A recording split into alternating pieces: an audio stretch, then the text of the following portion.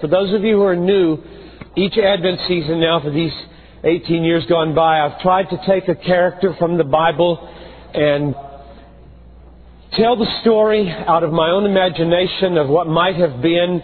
The details are coming out of my head. The spiritual truth, I believe, is biblical, and my intention is that they be healing for us as a church, and that they be hope-giving and faith-building and inspiring to your own life of faith.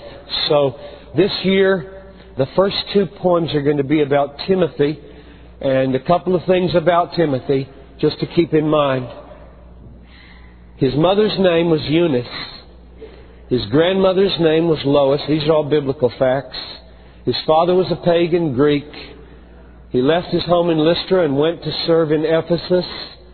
And later, possibly, since Paul asked him to come before winter, made it to Rome. That's all you need to know for now.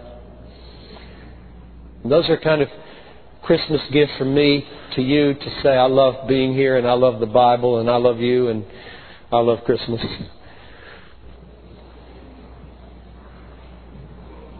Timothy, Part 1. It wasn't yet 2 years since he had sat like this beside the three most precious people in his life, except for one. He had no wife, but Paul had come to be a kind of friend whose heart was so entwined with Timothy's that where his own desire would stop and Paul's alone begin could not be known. 2 years almost since Timothy, with tears, had sat beside his mother when she died. And now, this time again, he sat with Luke outside the wall of Rome, with the Apostle Paul dead and gory on the ground, blood wet between them, where they found him after Nero's men had done their work. 2 people called him son, his mother, and the man they smote with Nero's sword, the man who wrote the other letter in his hand. To Timothy it started. To my beloved son. These were the very words also from her in Lystra. My beloved son, please come and haste. There is no one like you to bring me comfort in the final battle with my sin. The memory was vivid still this night as dark and winter's chill began to settle over all the 7 hills of Rome, and Paul lay lifeless at his feet. Almost 11 days along the coast it took, and then up country to the place where he was born, and through the winding streets he had not seen for 18 years. He was 16 when Paul had taken him away, and everyone agreed that day that it was good. At least it seemed to be. They had never dreamed that it would be so long. And now, with a letter in his hand, somehow, the boy, now turned a man, would sit beside his mother's bed and try to fit her for more life or death.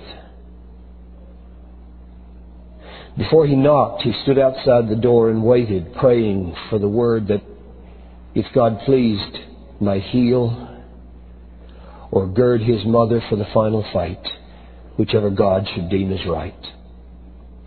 And then he knocked. A woman cracked the door and asked with gentle tact, "Who's there?"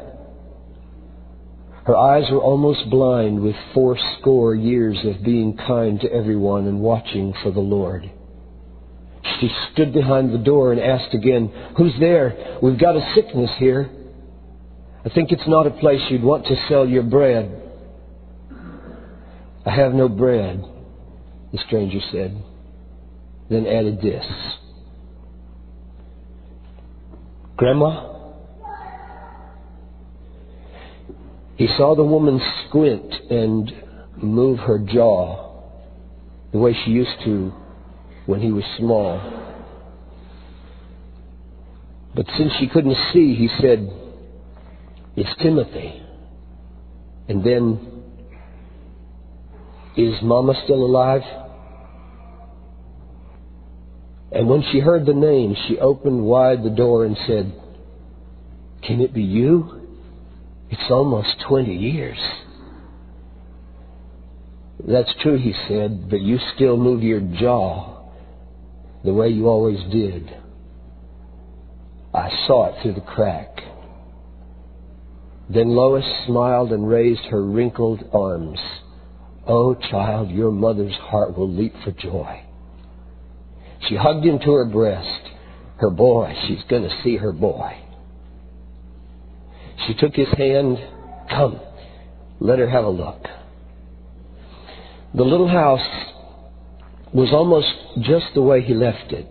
Dishes, dust, hot coals in earthen pots, the smell of wood-fueled fire, and simmering swell of boiling soup.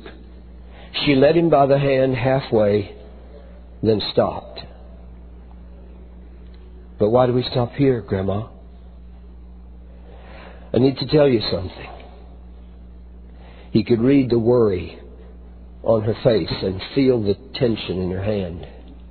It's real strange, Timothy. No one thought such a thing was ever done. What thing, Grandma? Your father's in the room. My what? He felt the skin turn clammy. Timothy had not heard from his dad since he had shot an arrow through the window of the synagogue at Paul above the city square and fled. When he found out that night that Paul was free to charge him with assault because he was a Roman and the laws protected him against such crimes. His father was a Greek. Sometimes he tolerated Eunice and his mother Lois' Jewish stand. But when his wife and son became devout believers in the name of Jesus, he was furious and tried to kill both Barnabas and Paul. His son was 14 years of age. The future bright. His peers would all be high officials in the province of Galatia, win the accolades of men and make their fathers proud and rich. But take the name of Christian in those days, and every job and all the praise that mattered to his father then was lost. He disappeared. And when the boy at 16 left to be with Paul and Silas, he could see the hope was ended that perhaps his father might come home. Elapsed now 20 years. And Timothy stands trembling by the door to see his mother die and father live again. He prayed once more, oh, give me grace and wisdom what to say. And then, from where his mother lay, a weak and gentle voice, who's there? She said. An answer to your prayer, I think, said Lois. Timothy reached out and pulled the curtain free and stepped into the room. It was soft lit and clean and warm because his father kept the hearth. I got your letter, Mom. I'm glad it's not too late. He knelt down by her bed. She reached up, touched his beard, and said, you've turned into a man. I'm glad you came. She winced with pain. How bad, Mom, does it hurt? She smiled. We've had bad stomachs from the start. I'm glad I've lived so long. I'd like to add another 30 years or so and raise you up so you could go with me to Ephesus. That would be nice, my son. The Lord is good, and we'll do what is best for us. Now there, I sound like Barnabas. Do you remember? 18 years ago, I liked him. He had tears. He was a tender man. She glanced up at her husband's face. The lanced infection of his soul still dripped, and every reminder ripped his heart. The tears were plain to see. Then Lois said, Look, Timothy, do you know who this is? His face I know, he said, but in the place beneath, I do not know who's there. He is another answered prayer, my son. The Lord is doubly good to me. He brought you home, and should I not now, after 20 years, rejoice with you that there are tears upon your father's face?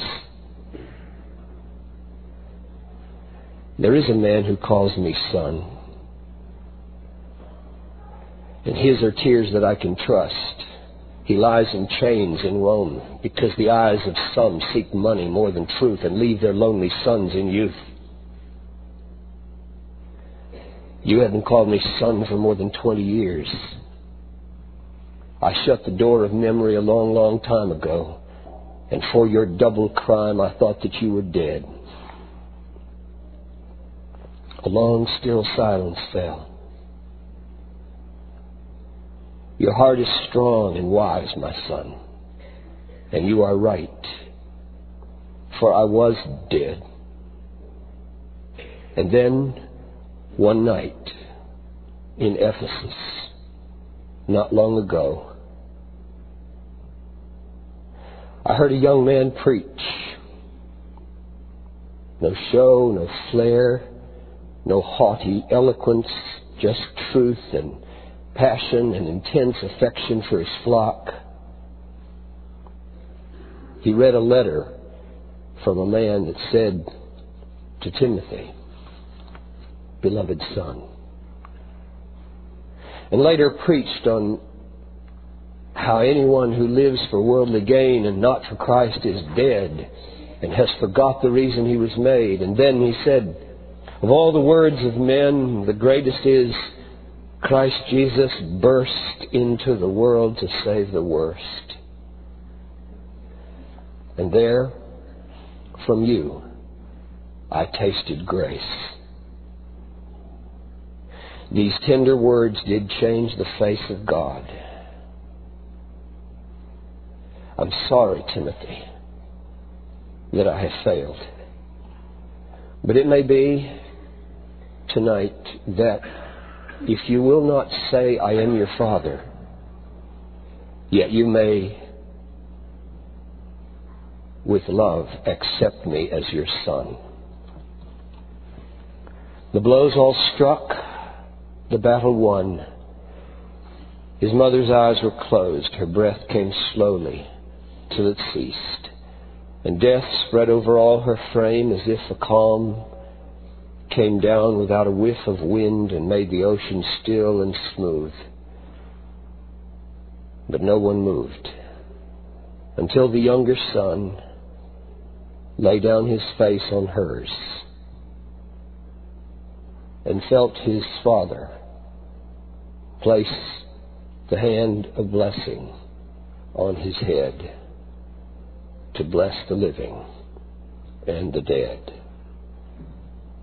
O candle one, burn bright with peace and beckon family strife to cease. Come, melt with love the hearts of ice and light the way to paradise.